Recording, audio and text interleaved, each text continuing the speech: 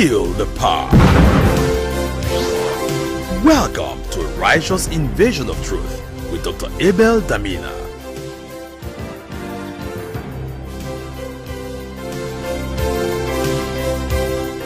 Welcome to the ever-increasing Word Feast. I'm excited to welcome you, friends and family, right here on Facebook, YouTube, and all our social media handles. Abel Damina is my name.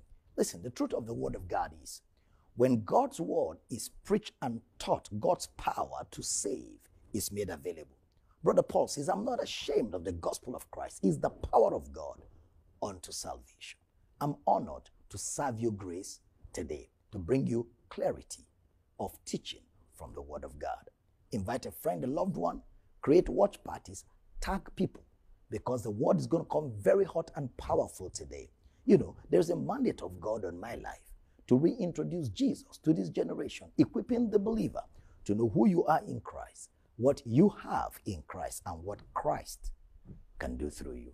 It is with that mandate in mind that this message is coming to you right now. It will change your life forever. However, remember the scripture tells us the time shall come when they shall not endure sound doctrine. The Greek word hugaino, wholesome doctrine. There's an endurance required. So as you listen, please painstakingly and patiently listen to the teaching of God's word.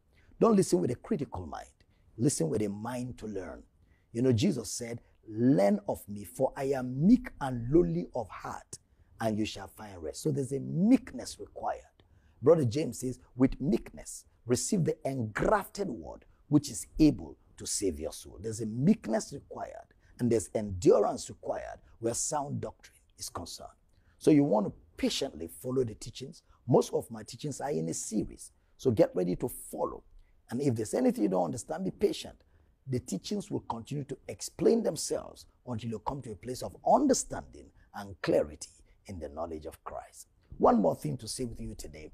If you're in an area where there's no Bible teaching church, where the message of Christ like this is preached, you can start one, or you can join any of our campuses. Our campuses are extension houses of our local church, where brethren come together and they are fed, they are taught, they take responsibility, they pray together, they reach out to the people in their community with the truth of God's word. Our campuses are lighthouses in nations and cities and communities where believers come together and they are taught the word of God by myself. And I'm excited. If you want to be a part of what we're doing around your community, or you want to start one, all you need to do is shoot me a mail today, Dr. Abel Damina at yahoo.com, and we shall guide you on what to do to either begin one campus or join another. It's not good for you to be in isolation. The Bible says, do not dismiss the assembling of yourselves together, as the manner of some is. In prophecy, the word of God tells us that God will bring the solitary into families. You are a member of a family, and there is no family that does not have a gathering. Our gathering is our assemblage to be taught, to be equipped, and to become responsible for other people's growth. It's so important, and I'm looking forward to hearing from you today. Lastly, there's a plethora of books I have written that addresses so many issues of the Christian faith. They're all on the screen. Look at this. Today, you can order for a book or two or all the set by shooting an email to Dr. Abel Damina at yahoo.com. Including today's message, you can order for the CD or the DVD. The entire essence is to nourish you, enrich you, and equip you with robust understanding of your relationship with Almighty God. I'm excited to be able to serve you. Fasten your seatbelts. Let me take you right now into a gospel adventure, into the service where the Spirit of our God is already moving. Happy viewing. Looking at the book of Revelation, or the revelation of Jesus, which is the theme of the book of Revelation. And I'm going to begin from where we have always read as our key scripture in this study, Revelation chapter 1, verse number 1. The revelation of Jesus Christ. That's the theme of the book. The revelation of Jesus Christ, which God gave unto him to show unto his servants things which must shortly come to pass. And he sent and signified it by his angel unto his servant John. So the revelation is the revelation of Jesus Christ. And because the book is about Jesus Christ, it tallies with the message of the entire scriptures. John 5:39. Jesus said to the Jews, search the scriptures, for in them you think you have eternal life, and they are they which testify of me. So the scriptures are the testimony of Jesus Christ. In the book of Luke chapter 24 verse 25, look at the way Jesus will put it to those guys on the way to Emmaus. He said unto them, O fools and slow of heart to believe all that the prophets have spoken. What have the prophets spoken? Ought not Christ to have suffered these things and to enter into his glory? And beginning at Moses and all the prophets, he expounded unto them in all the scriptures the things concerning himself. Look at verse 44 of the same chapter.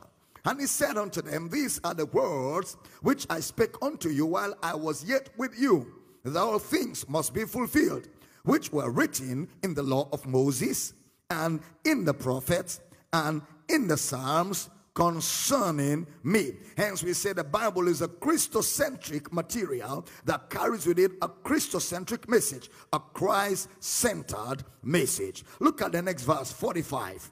Then open he their understanding, that they might understand the scriptures. Verse 46.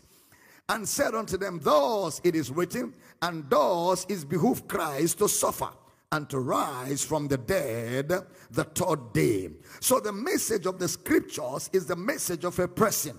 The scriptures testify of a person. The entire book is the book of Jesus. So Revelation reiterates that reality. It begins with the revelation of Jesus Christ. Look at Revelation chapter 1 verse number 4. John to the 7 churches which are in Asia. Grace be unto you and peace from him which is and which was and which is to come, and from the 7 spirits which are before his throne. Verse 5. And from Jesus Christ, who is the faithful witness and the first begotten of the dead. So the revelation of Jesus we're about to see is the revelation of the risen Lord, the first begotten, not the incarnate Christ, but the first begotten or the firstborn from the dead. All right, the first begotten of the dead, and the prince of the kings of the earth, unto him that loved us and washed us from our sins in his blood. Take note of the tenses. And hath made us kings and priests unto God and his Father. To him be glory and dominion forever and ever. So he first of all establishes the position of those churches and the believers in those churches on the finished work of Christ. He hath loved us, sacrificial work. He has saved us, a result of his resurrection.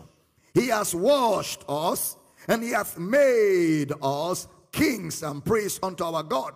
Pay attention to the tenses. So first of all, he secures the salvation of the believers in those 7 churches by reinforcing and by reminding them that they are loved, they are washed, and they are made kings and priests unto our God.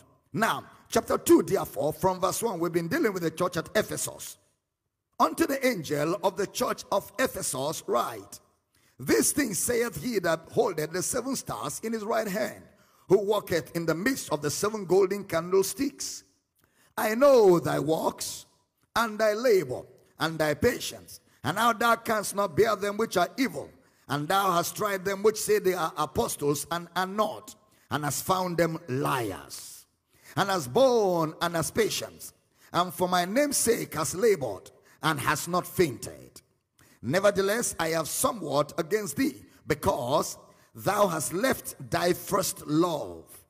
Remember therefore from whence thou art fallen, and repent. Take note of the word repent. We did some work on it in the previous service.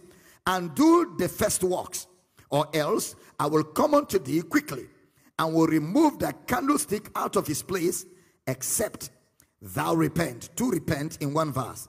But this thou hast, that thou hatest the deeds of the Nicolaitans, which I also hate. Verse 7. He that hath an ear, let him hear what the Spirit saith unto the churches. To him that overcometh will I give to eat of the tree of life, which is in the midst of the paradise of God. So we began to deal with the church at Ephesus. And if you remember, in the last service, this was where we stopped. 1 Corinthians chapter 15, verse 58. Therefore, my beloved brethren, be steadfast, unmovable, always abounding in the work of the Lord. For as much as you know that your labor is not in vain in the Lord, that your labor in Christ will not be rewarded by vain things or material things. That's where we stopped. That the reward that Jesus will give us for our service and our ministry work is not going to be reward that can be measured materially. It's not things that has to do with silver, gold, and houses and cars, and things. The reward that Jesus is going to give us for ministry and for service, they are rewards that are intangible and immaterial. So it is not going to be measured by money or material stuff. That's why it says, for as much as you know that your labor is not in vain things in the Lord. Remember, he told them in Ephesians chapter 2, I know your works. There's a difference between salvation and works. And in the last service we concluded that the letters therefore to the 7 churches were not letters that related to salvation. Rather, they were letters that related to their works and the reward of their works. And I'm going to break it down for you as we read on. Now, once you are saved and you begin to mature and you begin to serve, serving the Lord is seen by serving in and through his body.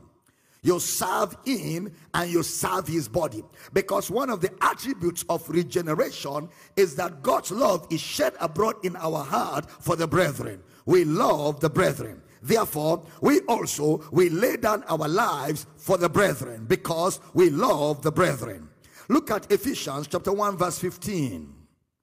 Wherefore I also, after I heard of your faith in the Lord Jesus, and love unto all the saints, your faith and your love to the saints. If you pay attention, no apostle, not even Jesus, taught believers to expect material things as rewards for faithfulness in service. Jesus never taught that our reward is material. Rather, Jesus said, lay up for yourself treasures where thieves cannot break through and steal. Jesus admonished that the believer must be with eternity in view. The apostles taught, Paul taught, that our labor is not in vain things. Brother Peter will say, we are called to an inheritance incorruptible, undefiled, that fadeth not away, reserved for us in heaven. So none of them insinuated that our reward for faithfulness in service will be immaterial stuff. And somebody said to me, but Jesus said, he that will forsake father, mother, brothers, and sisters for my sake and for the gospels, in Matthew and Mark, he shall reap 100-fold in this world and 100-fold in the world to come. Is that not some reward in material stuff? Well, again, you must remember, when Jesus gave that parable, first of all, it was a parable. When Jesus gave that parable, it had to do with leaving everything to follow him. Leaving everything to follow him. And they say, we have left everything to follow you. What shall we gain?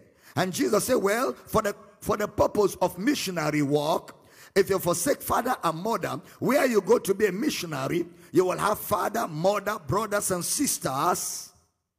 Just like I left and came to Akwa Ibom, and I have all of you with me. So he was dealing with missionaries. He was not dealing with, God's reward system. He was saying what you lose for the sake of the gospel, you will get in return in this world. It had nothing to do with giving money to get money. It had nothing to do with giving car to get car. He was dealing with service and ministry. Now, pay attention. What then is the reward? Since the reward we expect of the Lord for ministry, for service, for the things we go through for ministry, persecution, trials, and we have to persevere and keep advancing the message and keep advancing the cause in the midst of affliction and trials. What then will be our reward? Let's examine this reward. 1 Corinthians chapter 3 verse 10, and I'm going to read till verse 15. According to the grace of God which is given unto me as a wise master builder, I have laid the foundation, and another builded thereon. But let every man take heed how he builded thereupon. For other foundation can no man lay than that is laid, which is Jesus Christ. Now if any man build upon this foundation gold, silver, precious stones, wood, hay, stubble, every man's work shall be made manifest. For the day shall declare it, because it shall be revealed by fire. And the fire shall try every man's work of what sort it is. If any man's work abide, which he had built thereupon, he shall receive a reward. If any man's work shall be burned, he shall suffer loss. But he himself shall be saved, yet so as by fire. Now in verse 10 to 11, Brother Paul explains the foundation he laid as Christ Jesus. The foundation of any ministry that has a future has to be Christ Jesus, because the message is Christ Jesus. The gospel is Christ Jesus.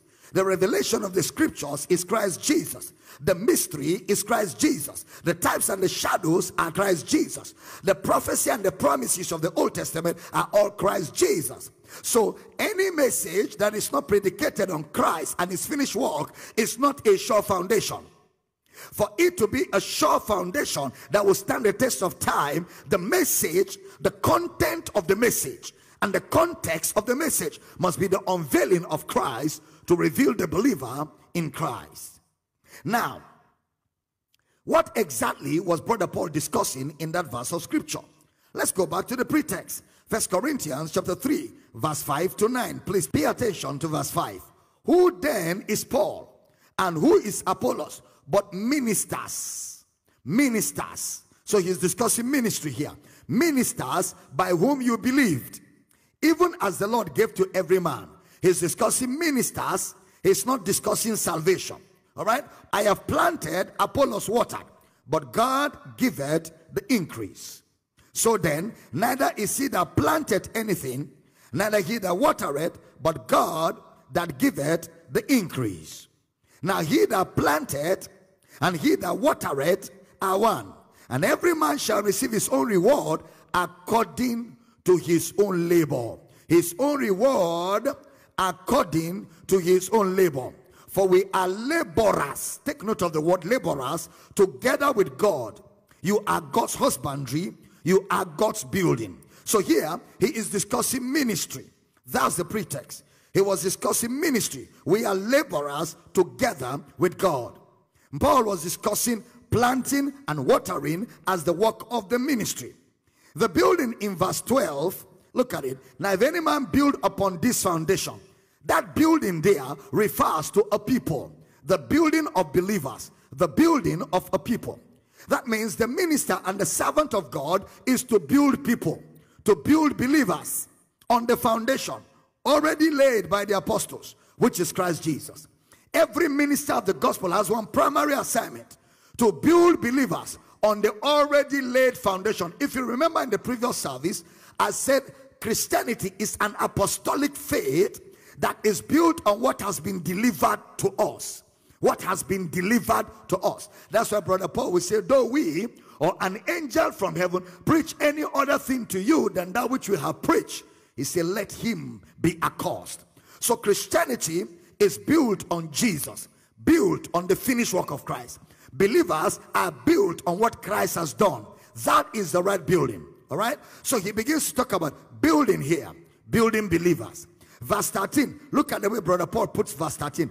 Every man's work, all of you in this church, everyone on Facebook, everyone on YouTube and on television, every man's work, not a special group of people, because every man in the church ought to be a minister. Every one of you ought to be built up for ministry. In the book of Ephesians chapter 4 verse 11, and he gave some apostles and some prophets and some evangelists and some pastors and teachers. Why? For the perfecting of the saints. When the saints are perfected, they will do the work of ministry. When every one of you is doing the work of ministry, the body of Christ will be edified. I have one assignment: to raise ministers out of all of you, to build ministry into every one of you. That's why I labor tirelessly, day and night, to build the ministry into you, to build you up to do ministry. Every one of you, including children, to build every one of you, so I can present every of you perfect before the Lord Jesus Christ. So you are built up for ministry. That is why now Brother Paul will say in Corinthians, where we were, every man's work shall be made manifest. Every man, no exception. For the day shall declare it, because it shall be revealed by fire, and the fire shall try every man's work of what sort it is, making reference to every believer in verse 13. So the question is, what did he mean by every man's work shall be revealed by fire? What did he mean by every man's work shall be revealed by fire? So let the scriptures interpret itself. This is similar to what he wrote to the same church in his second letter to them, 2 Corinthians chapter 5 verse 10. For we must all, every one of us, appear before the judgment seat of Christ, that everyone may receive the things done in his body, according to that he had done, whether it be good or evil. The phrase judgment seat is the Greek word bema, implies where men approach in order to receive a reward for an accomplishment. In this context, Paul is referring to believers receiving rewards for deeds done in the church, for deeds done in the body of Christ, our service, our ministry, what we do in the body to edify the body. So the word fire that he used in 1 Corinthians 13 was figurative expression of the judgment of the work and labor done by believers. That fire is figurative. That means all our works will be judged. That's what he was communicating. All our works will be judged. All our labor will be judged. In essence, he was referring when believers work, service, labor for the Lord will be rewarded. When the believers work, service, labor for the Lord will be rewarded. Please pay attention. That's why he said in the same context, for the day shall reveal it or declare it. It shows that the real issue he was discussing was the judgment. And the fire was just a figurative expression used by the author. Look at it again in 1 Corinthians chapter 3 verse 14 and 15. If any man's work abide, which he had built thereupon, this is service, this is not salvation, he shall receive a reward. If any man's work shall be burned, he shall suffer loss, but he himself shall be saved, yet so as by fire. All right, so some will receive a reward and some will not receive a reward. So question, why did their work not abide? Why will some people's work not abide? Why will some people's work be destroyed by the judgment? 1 Corinthians 3:10 to 12. According to the grace of God which is given unto me, as a wise master builder, I have laid the foundation, and another builded thereon. But let every man take heed how he buildeth thereupon. Watch this. For other foundation can no man lay than that is laid, which is Christ Jesus. Now, if any man build upon this foundation, gold, silver, precious stones, wood, hay, stubble. See the different figures that Brother Paul used to describe what has been done. Now watch. He built it on a foundation, and that foundation has already been laid. We're not laying the foundation, it's been laid. The foundation is a person. His name is Christ. So what determines the quality of work built and the reward received is the foundation. All the ministry you're doing, is it built on Christ or on human effort? The messages you preach, are they glorifying the finished work or humanism or motivation or humanistic gospel, welfare gospel, or the law of Moses or morality? Because none of those is the foundation. And our building has to be on the finished work, on what Christ has done. Our building of believers has to be on what Christ has done. So the foundation is what will determine the reward. Look at verse 15 of the same chapter. If any man's work shall be burned, he shall suffer loss. If your Bible was mine, I will underline, he shall suffer loss. Now that's not a loss of salvation, because in the same sentence he said, but he himself shall be saved. yet so as by fire. So there's a difference between salvation and reward. But there are people that will lose the reward. The loss he suffers is the reward. Why? Because his works are judged. And because his works were judged, the works did not abide. So he suffers loss. So the statement, if any man's work shall be burned, cannot be referring to, how physical fire burns objects. The word burned was referring to the judgment of that work. The word burned is not talking about physical fire here.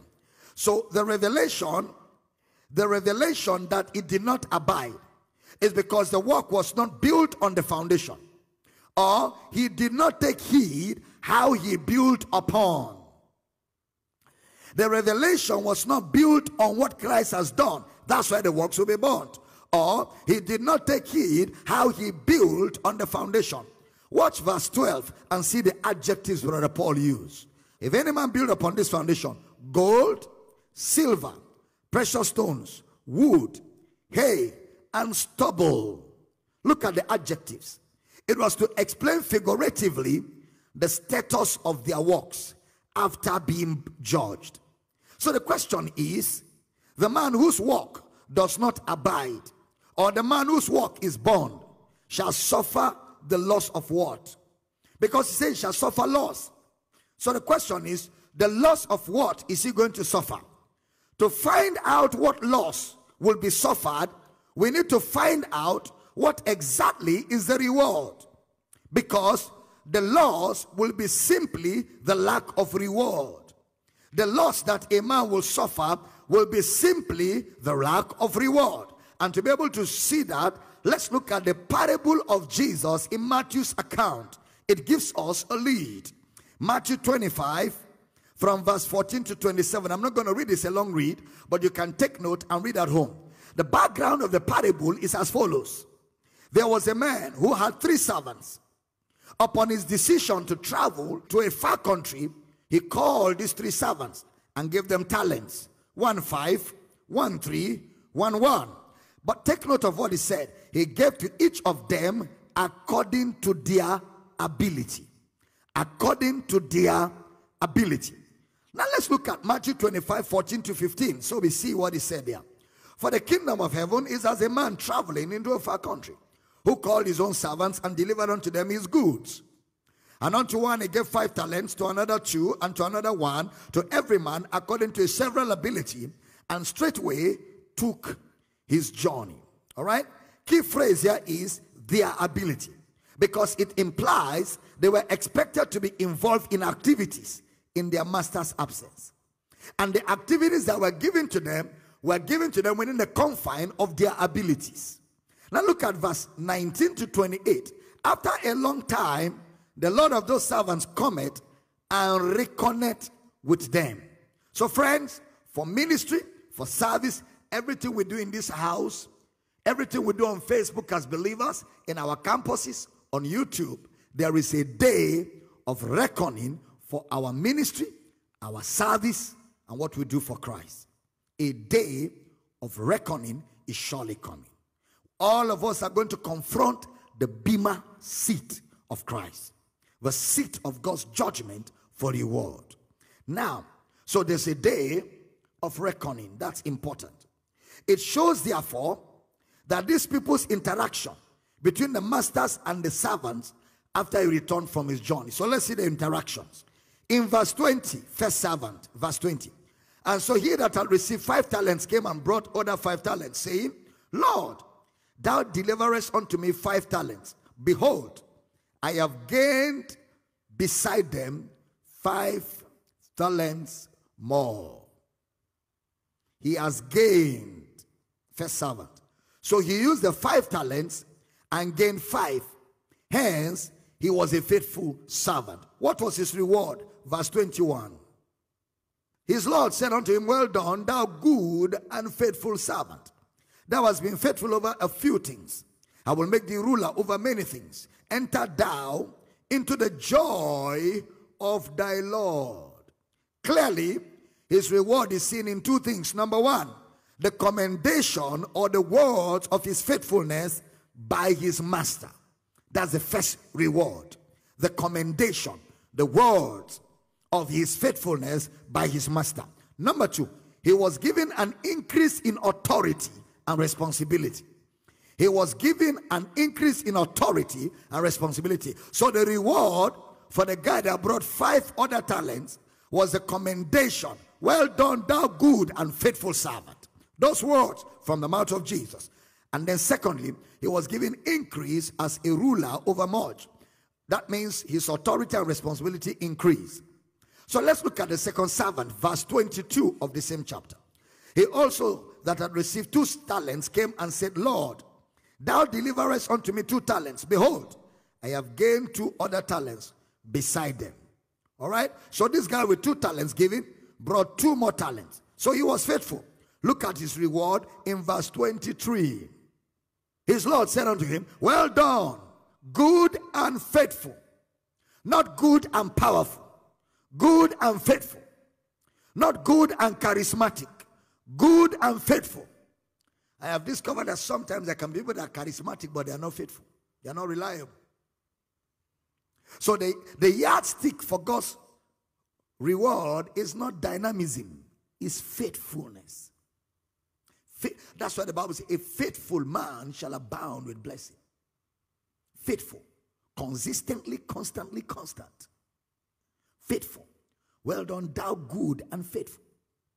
He says, moreover, it is required in stewards that a man be found faithful. Well done, thou good and faithful servant. Not good and faithful apostle. Not good and faithful prophet. Not good and faithful reverend doctor. Well done, thou good and faithful servant. Thou hast been faithful over a few things. I will make thee ruler over many things. Enter thou into the joy of thy Lord. So the second guy likewise received reward of commendation, words of his faithfulness. And number 2, he was given an increase in authority and responsibility. The third guy, verse 24 and 25. Then he which had received the 1 talent came and said, Lord, I knew thee, that thou art a hard man, reaping where thou hast not sown, and gathering where thou hast not strawed. And I was afraid, and went and hid thy talent in the earth. Lo, there thou hast, that is thine. He did not use the talent given him by his master. He was unfaithful. This guy was unfaithful. And somebody say, I'm just a floor member in the church. You're just being unfaithful. With all that you're learning, you're still a floor member. Somebody say, I'm so busy, I don't have time. I don't have time. You, with all you know, you still don't have time. You're just being unfaithful. That's all it is. You are just being unfaithful. You're just being unfaithful. This guy was unfaithful. What was his reward?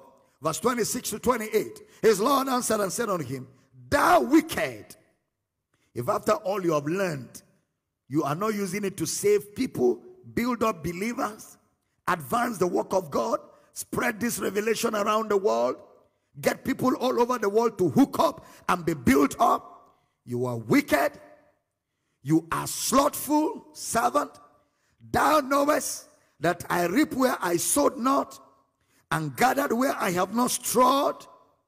Thou oughtest therefore to have put my money to the exchangers, and then at my coming I should have received my own with usury. 28.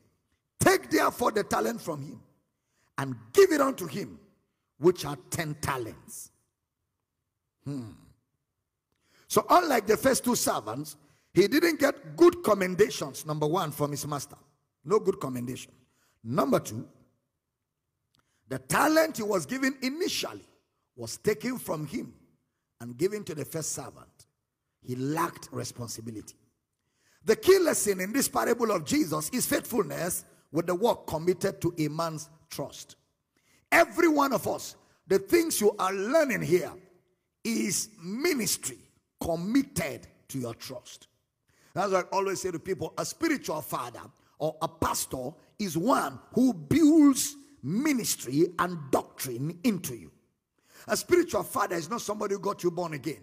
It is somebody who took the doctrine of the word of God and built it into you and pulled out the ministry from you so you can be a blessing to others. That's a spiritual father.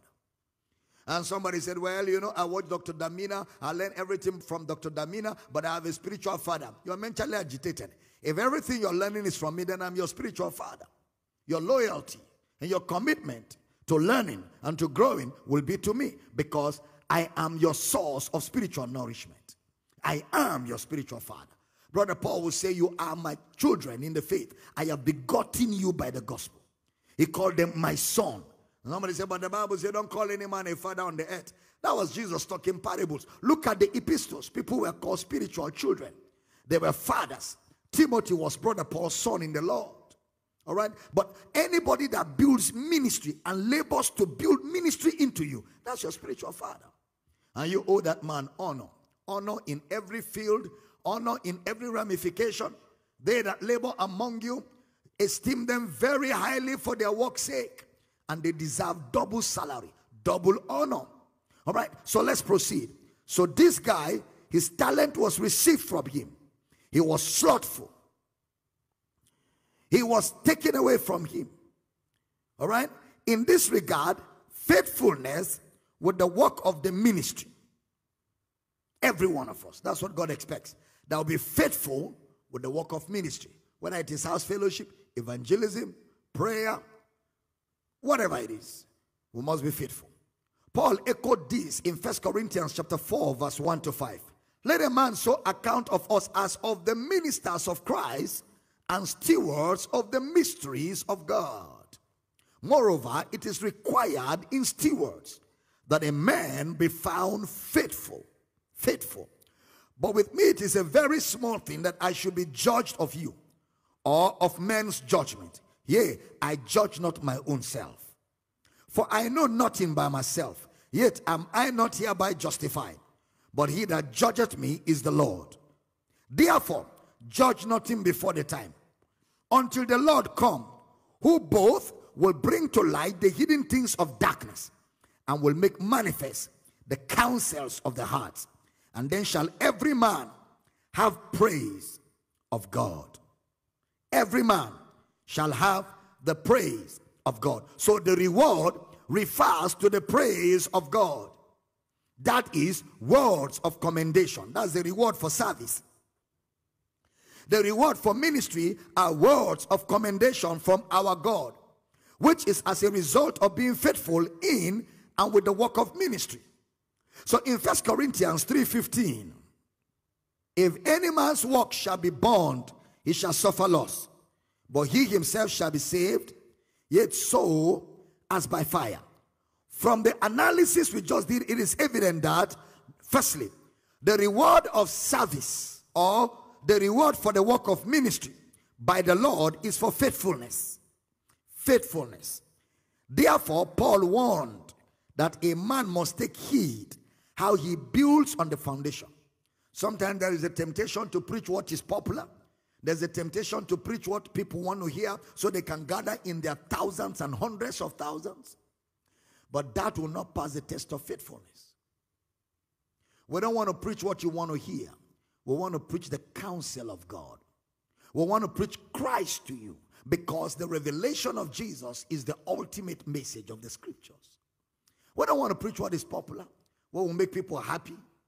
No, we have the joy of the Holy Spirit. Our joy is in hearing the word of God. So there is that temptation. Hence, Paul warns that a man must take heed how he builds on the foundation.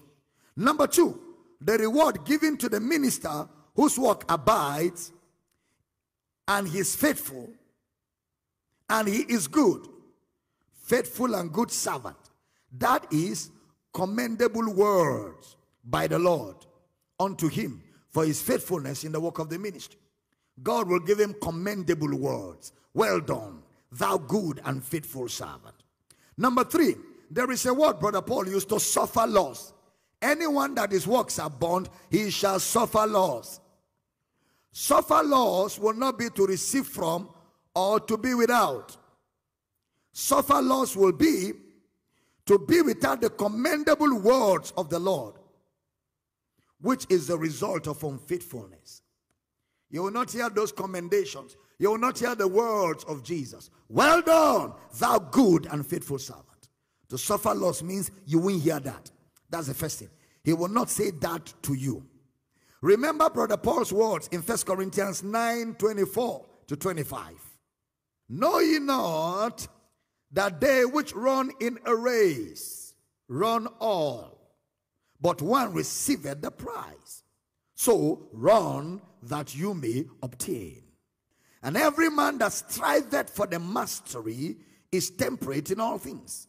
Now they do it to obtain a corruptible crown, but we an incorruptible crown. Paul explained that this reward is incorruptible. That is, this reward is eternal. So the believer will either receive the reward or suffer loss eternally. He will either receive the eternal reward or suffer the loss of it eternally. In other words, the believer who suffers loss will be without the comments of God. He will be without the commendation or the commendable words of God for his faithfulness in the work of the ministry forever. Forever, you will not hear God say anything commendable to you. Never. You will never hear God say, well done. Oh, well done. Good and faithful. No, you will never hear anything from the mouth of the Lord. He will commend other people. When it comes to you, he'll be mute. He'll be quiet forever. That's why Brother Paul said he will suffer loss. This explains clearly why Paul used the phrases be bound and suffer loss. It is similar to his explanation of the judgment of the disobedient to the gospel of Christ. Look at it in 2 Thessalonians chapter 1 verse 8-9. Similar. In flaming fire taking vengeance on them that know not God, and that obey not the gospel of our Lord Jesus Christ, who shall be punished with everlasting destruction from the presence of the Lord and from the glory of his power. Everlasting destruction from the presence of the Lord and from the glory of his power. So observe that those that don't believe the gospel, he calls it disobedience. They are not saved. They disobey the gospel. Then Brother Paul now uses the word everlasting destruction from the presence of our God. Notice the phrase from. That from was used twice in the sentence. He first said, they shall receive everlasting destruction. Number one, from the presence of God. Number two, from the glory of his power. From the presence of God, from the glory of his power. The word from was translated from the Greek word apo. It implies away from. That is out of the presence of God. His glory and power explains that destruction, that the punishment is to be away from God's presence forever. The punishment for unbelief is that a man will be away from God's presence forever. That's the punishment. Now, it's similar to the loss a believer who obeyed the gospel, believed the gospel and is in heaven, but is not rewarded because he was not faithful. He will not hear words of commendation, and he will not have responsibility. He will not hear words of commendation. So, the word destruction was translated from the Greek word olethros, O-L-E-T-H-R-O-S, which implies a loss or to lose something. It is the same word Brother Paul used in the following text of the Bible. Pay attention to the word destruction. 1 Thessalonians 5:3. For when they shall say peace and safety, then sudden destruction cometh upon them, as travail upon a woman with child, and they shall not escape. 1 Corinthians 5:5. To deliver such a one unto Satan for the destruction of the flesh, that the spirit may be saved in the day of the Lord Jesus. Take note of the word destruction.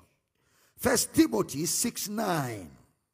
But they that will be rich fall into temptation and a snare, and into many foolish and hurtful lusts, which drown men in destruction, underline, and perdition. So what Brother Paul explained about those who do not obey the gospel is, number one, they will refuse his presence. Number two, they will refuse the glory of his power. Number one, they will refuse his presence. Anyone that does not believe the gospel has refused God's presence. And number two, they will refuse the glory of his power. Look at 2 Thessalonians 1:8 again before I do some exegesis. In flaming fire, taking vengeance on them that know not God, and that obey not the gospel of our Lord Jesus Christ. That obey not, that's instructive. So the gospel that has not been obeyed is the power of God. The only ability God has to save is the gospel.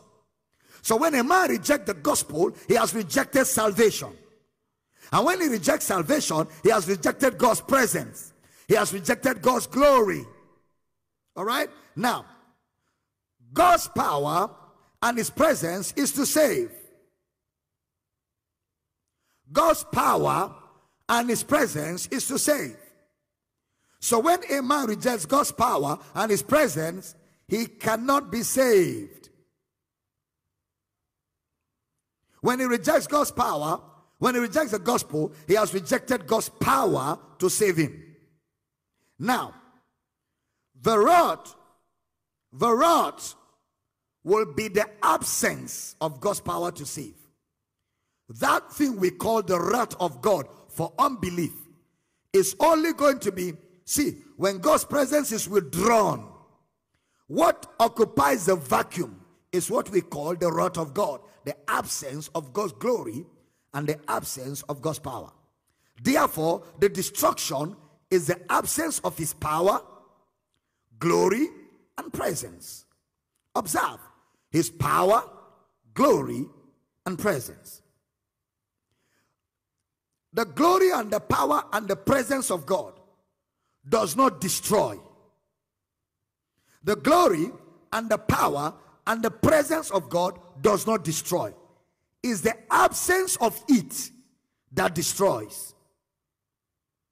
When it is absent, destruction takes place. Just like death is the absence of life. Destruction is the absence of God's presence and glory and power. So when you reject the gospel, you reject God's presence, God's glory, God's power. The resultant effect of that absence of God's glory, power, and presence is destruction. See? Destruction. Now, just like God didn't create death, death only took effect when life was absent. Now, two terms, bond and suffer loss. 1 Corinthians 3:15. If any man's work shall be bond, underline bond, he shall suffer loss, underline loss.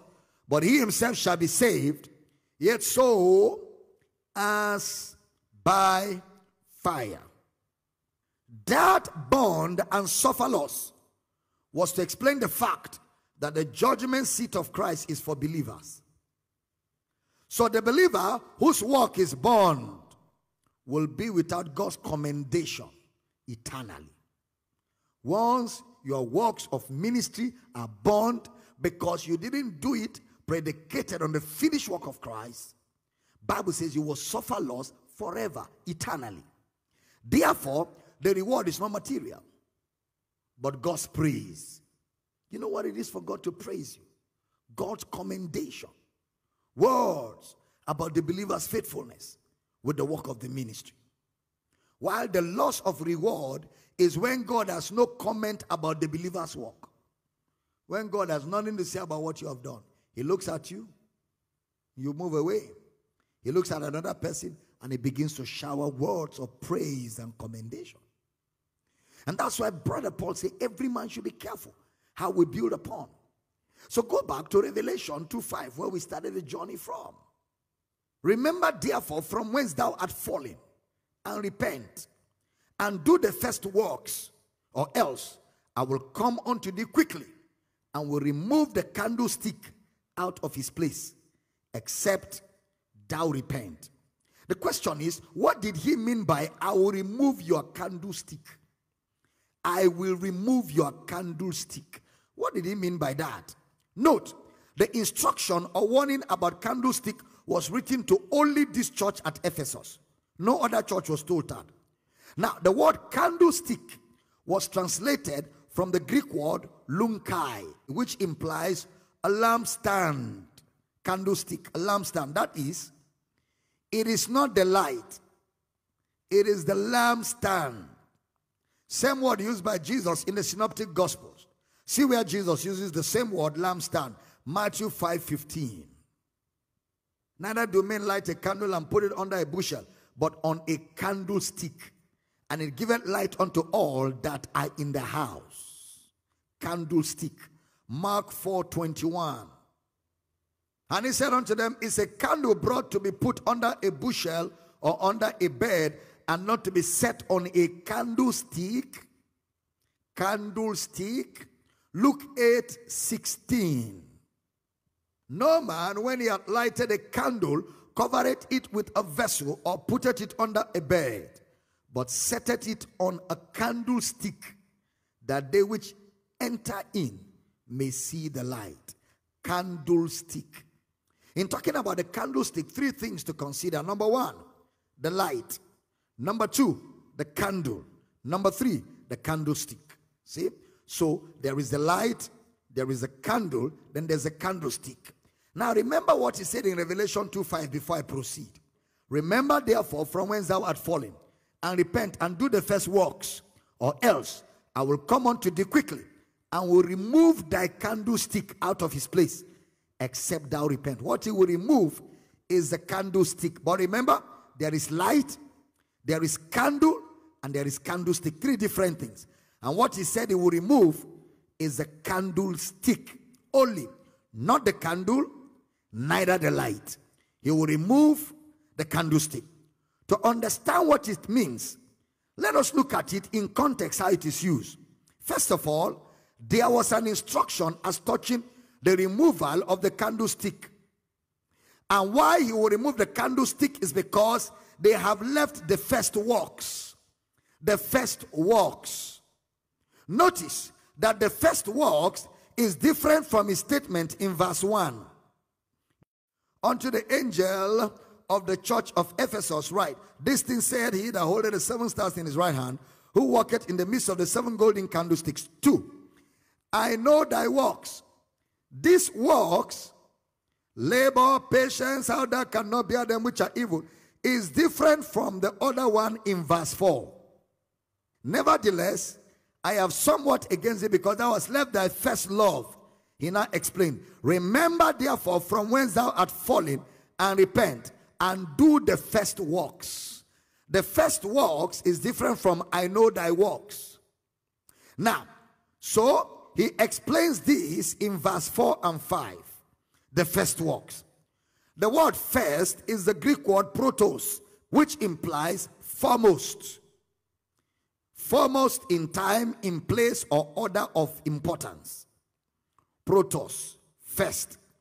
John used the same phrase in 1 John 4:19. We love him because he first loved us. He first loved us. The word him is italicized. It implies it was inserted by the translators of the King James. So, we love, it will be the word first loved us. Meaning God first loved us. 1 John 4:16. And we have known and believed the love that God had to us. God is love. And he that dwelleth in love dwelleth in God, and God in him. So the phrase first walk is referred to what God did in Christ. First love. First walk. What God did in Christ. Revelation 1:5 will explain it. And from Jesus Christ, who is the faithful witness, and the first begotten of the dead, and the prince of the kings of the earth, unto him that loved us. The love of God is expressed in the work of Christ. the first works, their first work or first love is God's love for them. The reality of what God has done for them in Christ. That will be their first work. That will be their first love. The reality of what God has done for them in Christ. That will be their first work, their first love. The reality. So listen carefully. When he began to talk to the church at Ephesus, he wasn't dealing with their salvation. He was dealing with works. He was dealing with ministry. Okay? The church at Ephesus. He wasn't saying if you don't repent, you will lose salvation. No, he was talking about reward for their service.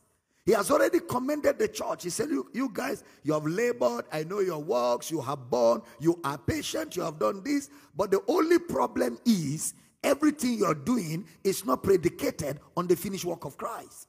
Repent. Stop preaching humanistic gospel. Stop preaching motivation. Stop preaching secularism. Go back and preach the finished work.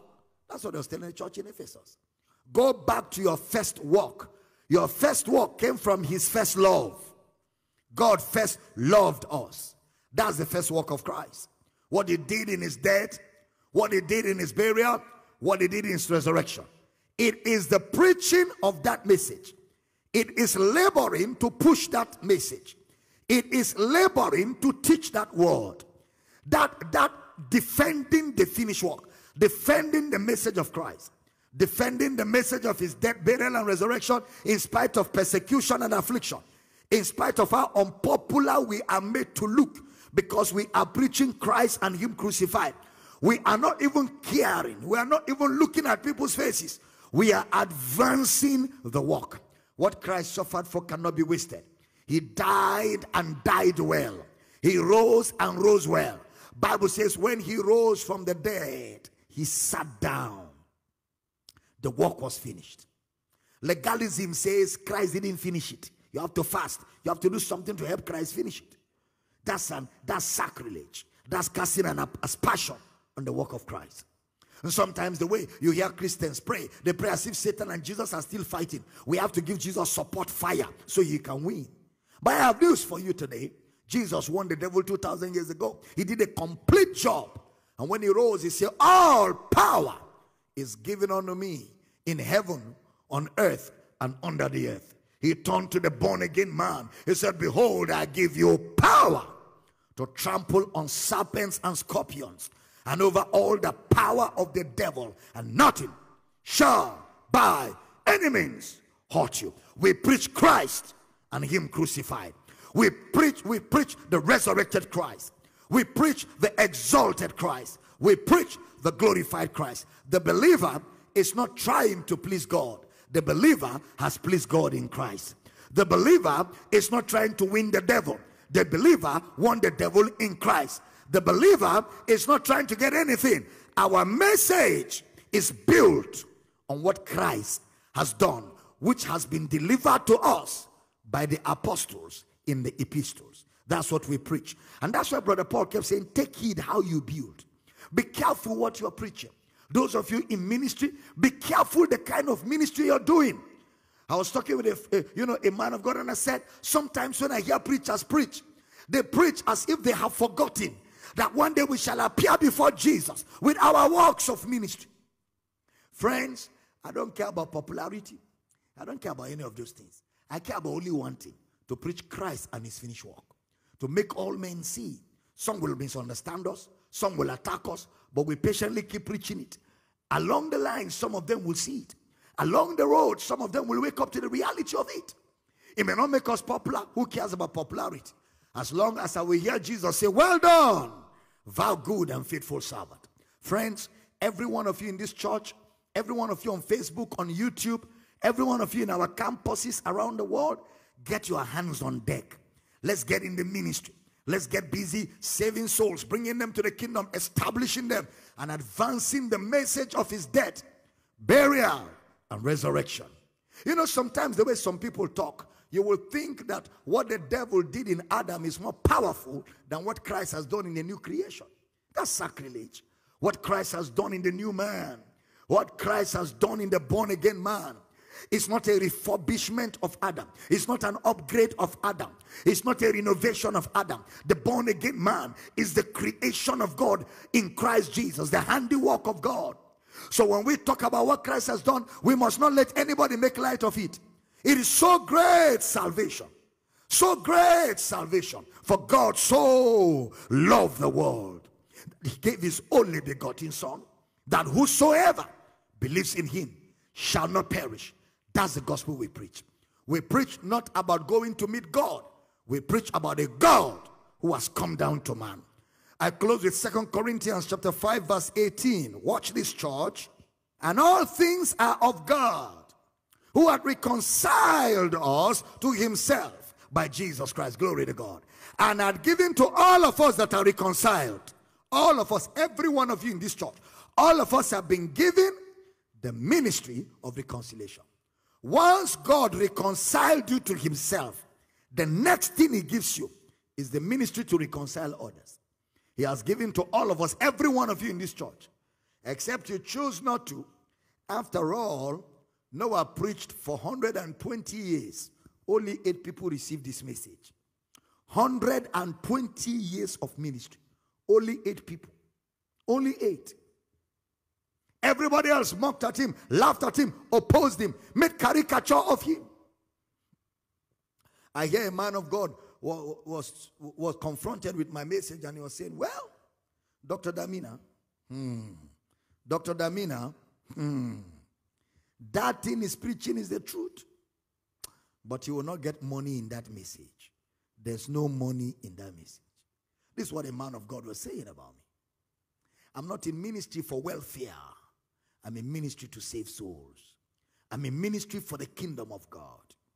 I'm not looking for money. No. I'm not looking for money in ministry. I'm not. I'm in ministry because of passion to see that what Jesus suffered for is not wasted. And ladies and gentlemen, wherever you're hearing the sound of my voice, there is a ministry of reconciliation in your hand. Whoever you are, whatever you're doing, all you need is for us to build you up in the revelation of Christ. And then you carry out that ministry. Watch this in Corinthians, where we're reading right now. It says, God has given unto us the ministry of reconciliation. To wit, that God was in Christ, reconciling the world unto himself, not imputing their trespasses unto them, and had committed unto us the word of reconciliation. Every one of us has been given the word of reconciliation. Every one of us has been committed with the word of reconciliation. In the next service on Wednesday, I'm going to begin to look at what is this candlestick. And I'm going to go into the other things that the church in Ephesus was warned about. And we shall look at the other 6 churches. Friends, it's going to be exciting as we uncover the truth about the revelation of Jesus to the 7 churches. I'm excited, friends. And if there's somebody who knows that you're in ministry and one of these days you will stand before Jesus to give account for that ministry, I'd like you to jump on your feet and shout, glory! Shout, glory! And say with me, I am loved by God. I am washed by God. I am made a king and a priest. Now say with me, I am reconciled to God by Jesus Christ. Now say, I have the ministry of reconciliation. Say it again, I have the ministry of reconciliation. Now say with me very loud, I am in ministry. Say it again, I am in ministry. Now say with me, I am taking heed how I build. Say it again, I am taking heed how I build on the foundation, which is the finished work of Christ. Now, let me pray for every one of you in this building, because this is heavy. Father, I pray for your people, men and women, boys and girls across the world, watching by Facebook, television, watching by YouTube, all our campuses. Lord, you are raising an army of people that will flood the earth with the knowledge of the glory of the Lord, the revelation of Jesus, unveiling the identity of the believer, bringing Jesus to the fore and causing men to see his finished work. I pray today that the zeal of God's house will consume everyone in this building and everyone watching in our campuses and by television and Facebook, that the glorious light of Christ will illuminate our hearts, that together we shall march out and depopulate hell and populate heaven. Barriers are broken and obstacles. I declare that none shall be slothful here, but everyone here shall be aglow, fervent, on fire to see souls saved and discipled. Ligato marika tolagaya, jikatonia nangando jekia, riato balita karata nakula dabara, riando sikala dabaya. In the name of Jesus, I thank you, Father, for answer prayer. And I decree for everyone hearing the sound of my voice, when we stand before you, Jesus, we shall joyfully hear you say, well done, thou good and faithful servant. Thank you for answered prayer. In Jesus' name. And every believer says a powerful amen in this service. Glory. Welcome back, ladies and gentlemen. Welcome back. Oh my goodness, what a service. I know you've been blessed by the word of his grace. Please don't go away. Don't go away. The essence of the teaching of God's word is to build you up, equip you, so you can do the work of ministry. That's the whole essence. Not just to acquire knowledge and sit down, but to teach you so you can teach others. Brother Paul says, the things that you have learned of me among many witnesses, the same you commit to others, who shall also commit to others. Two things. Number one, if you don't belong to a Bible teaching church where the message of Christ is taught, where the revelation of Jesus is brought to you, then you either join one of our campuses or you can begin one in your community and become the lighthouse for other believers to assemble around and be fed and be taught the word. And today you want to join either a campus of ours or you want to start a campus. All you need to do is shoot me a mail, Dr. Abel Damina at yahoo.com, with your details. We shall get in touch with you and we shall walk with you, equip you and train you. And we shall walk you through establishing a campus or being a part of one of our already existing campuses in your locality. Lastly, I've written a number of books to address doctrinal issues and to answer questions that you might have. They're on the screen right now. Today, if you require any of those books, you want to order for them, or all of them, or you want to order for our CDs or DVDs, shoot a mail also to Dr. Abel Damina at yahoo.com requesting for the materials. And our office will get in touch with you and see how they can work out getting the books to wherever you are around the world. I'm excited that I'm able to be a blessing to you today. Remember, I'm live here on Facebook every morning at 10 a.m. GMT plus 1, 12 noon GMT plus 1, 6 p.m. GMT plus 1, and 10 p.m. GMT plus 1. Many times a day, feeding you, equipping you, because we want you to come to a place of robust understanding of an effective relationship between you and God. Share with other people as you look forward to continuing to be a blessing in your life. And until I see you in the next broadcast, enjoy the rest of your day and be blessed. Amen. Amen to your victory station, 'cause we've done all the preparations. Get ready at your victory station. We'll take success by the hand as we march into the promised land. Yes, that's victory station.